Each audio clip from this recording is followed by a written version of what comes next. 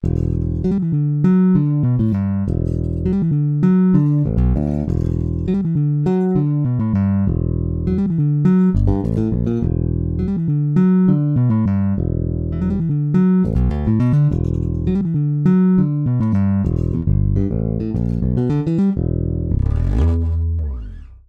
everyone and welcome back. On this video, I'm really happy to show you our brand new library electric bass for HALion, HALion Sonic and HALion Sonic SE. So what I'm going to do on this video is I'm going to take you through a quick walkthrough of the library. I'm going to play quite a few sounds. I'm going to play a few presets so that you can hear how versatile this library is and how quickly you can move between different genres of music. So let's get started. So here we go. Here's the electric bass interface, and I'm going to start with the initial electric bass preset so we can start with a clean slate and we can start tweaking the sound, adding things to it. So let me show you how it works. I'm not going to go through all the controls. We have a dedicated video for this that Greg has done, so please go and check it out. Today I'm going to focus more on the sounds and how you can shape the controls to get the sound that you have in mind. So to begin with, let's try this sound. That's how the initial preset sounds like.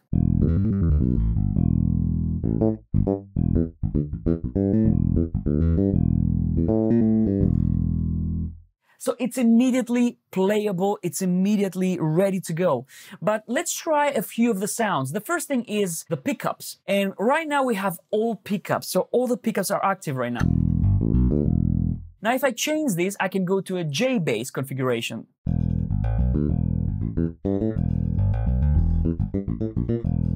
Then we have the P bass configuration.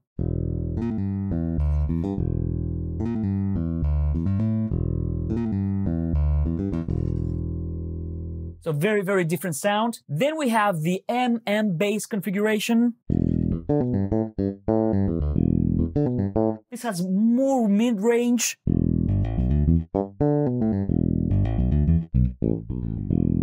Then, of course, we have all pickups that we've already played, and then we have neck only.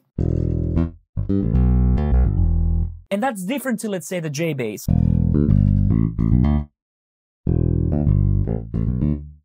Bridge only.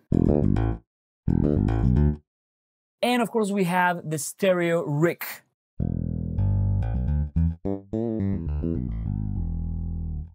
Then, of course, we have the articulations. We have sustains, slaps, sustained picks, the slap pull. Now, the slap pull is very interesting because I have a slap here and a pull on the higher strings.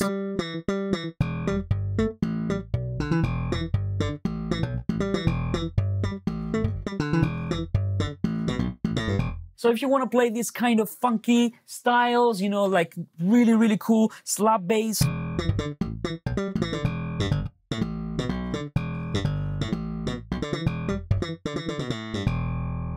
That's going to be really, really cool. Then we have the player styles, and what these styles do is they determine the positioning on the fretboard. So basically, the standard one is a very nice all-round player style. And then if we go, for example, on metal, you will see that it avoids the open strings because it's more characteristic of the style. So experiment with these styles because they're really, really interesting and they change the sound actually. Then we have the auto legato option, and if you want to play fast passages, this is really, really good. It gives you a really realistic sound. So let me show you how it sounds without it. And then with the auto legato on. Now, the great thing with the auto legato is that you can play really, really fast passages.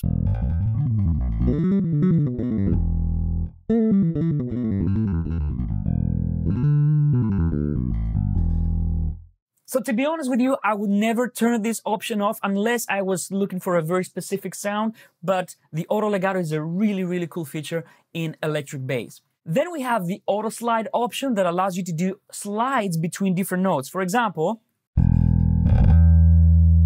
or And then, of course, we have a way to determine the speed of the slide. And this you can change right here in this cogwheel, where you can change the slide speed A and the slide speed B. And basically, determining on the velocity that you play, you can trigger either the A speed or the B speed. So if I play with a low velocity, I get a longer slide in this case.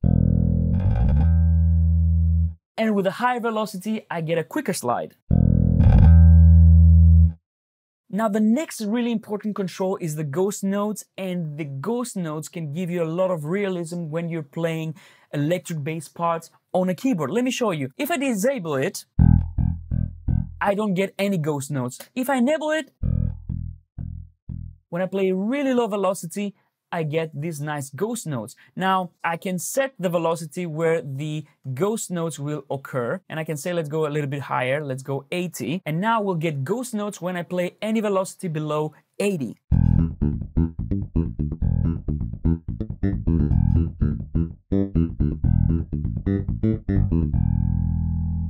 So ghost notes are incredibly important when you're trying to create realistic bass parts, because bass players, they use ghost notes as a form of expression. So a really, really good option to have. And now, of course, I'm going to show you a little bit of the processing options. When you launch the initial preset, it's all the way to DI. So this is a DI bass sound. And then we have this dial that allows us to blend between the DI signal and the amp and effects signal. So this gives you a lot of versatility. You have everything in one place. Now, the other cool thing is I can move those effects. As you can see right here, I can swap the effects, I can move them across. For example, I might want the amp to be before the DI driver. So let's try that.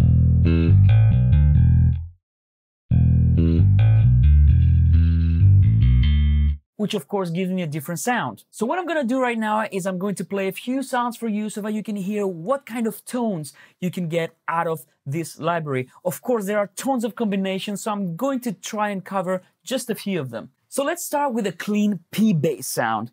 And I want to show you, first of all, how expressive this is without even touching the controls.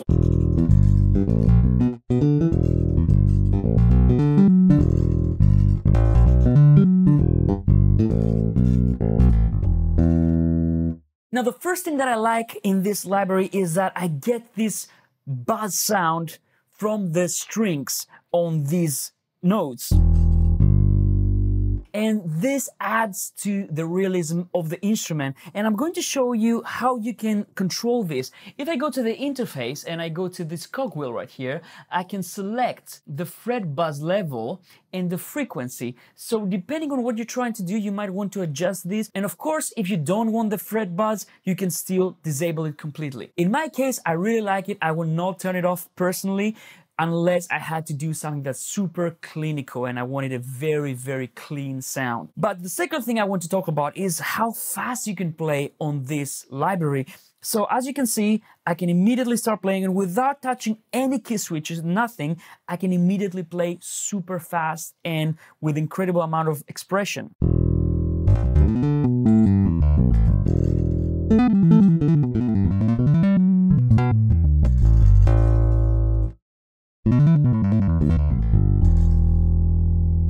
Now, of course, with the key switches, we have quite a few controls. You can change the player styles.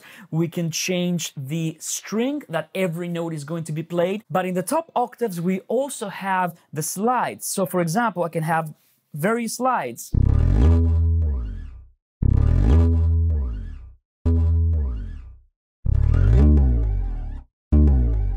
And of course, depending on the velocity that you use, you trigger a different slide every time, even on the same key. So what I'm going to do right now is I'm going to get some drums, courtesy of Groove Agent and the Simon Phillips drum library, and I'm going to play with the P bass. So let's do this.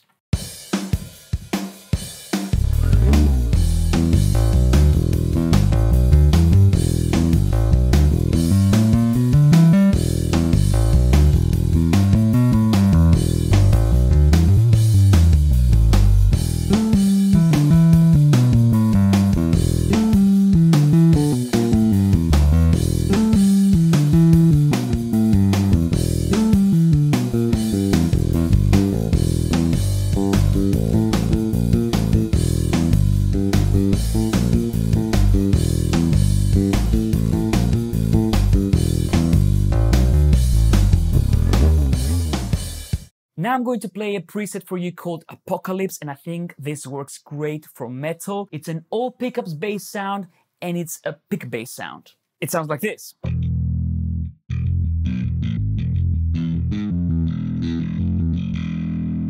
So with drums,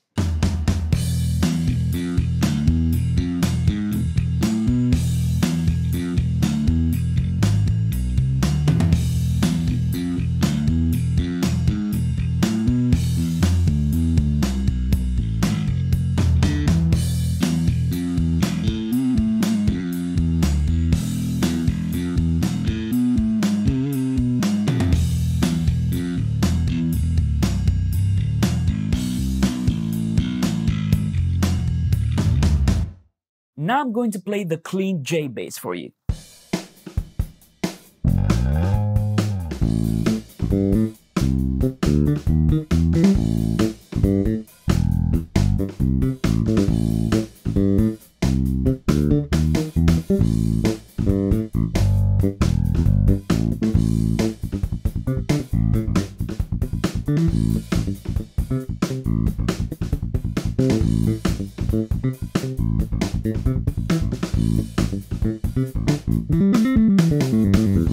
So as you can tell, on styles like this, the ghost notes are going to give you a nice flavor and a nice realism. Let's move on to the next one. The next sound I'm going to play for you is the clean MM bass, and in this case, I'm going to add a little bit of the amp sound. So this is the clean one. So to get a little bit of bottom end, I'm going to add a little bit of the amp sound to get a little bit of oomph. So let's play it.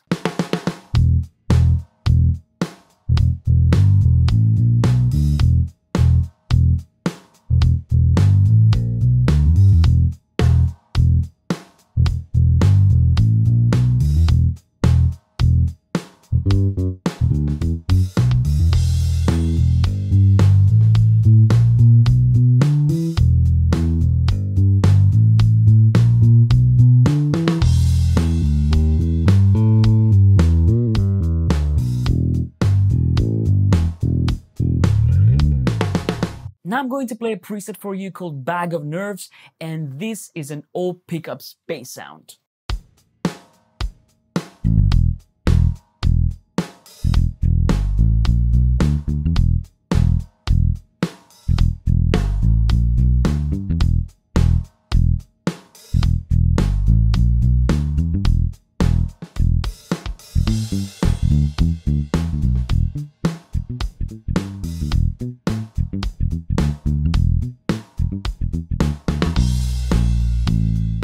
Next, we have the clean Rick bass preset. Let's try it.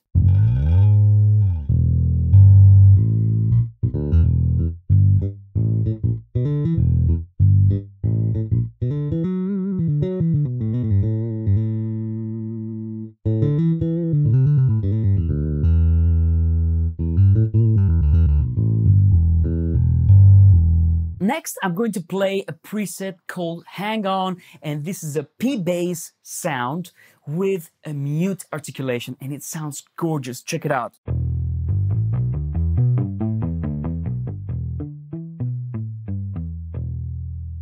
So let's play something groovy.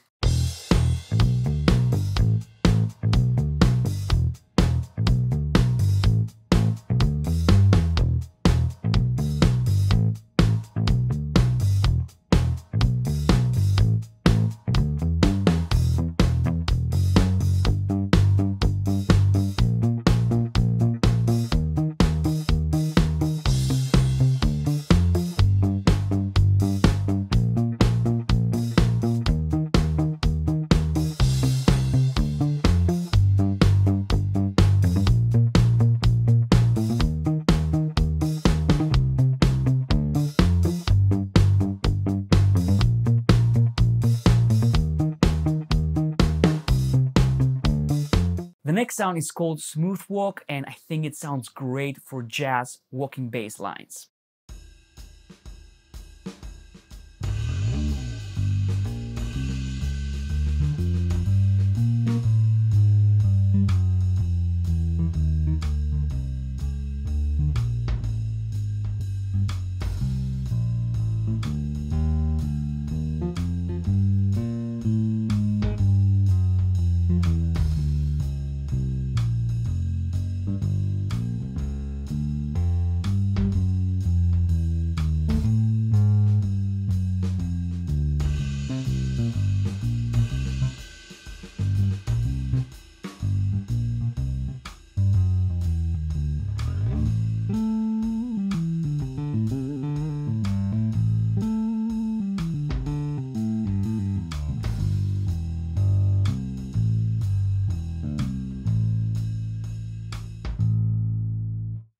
So there you go, guys. This is our brand new library, electric bass.